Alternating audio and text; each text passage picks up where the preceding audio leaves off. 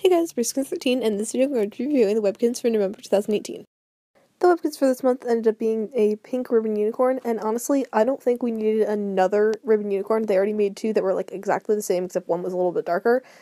It's just really annoying, and it's honestly really sad that they don't do holiday Webkinz anymore, because they could have even done like a Christmas unicorn like they have online, but of course they can't make the cool online pets into plush pets, which is really annoying, but yeah.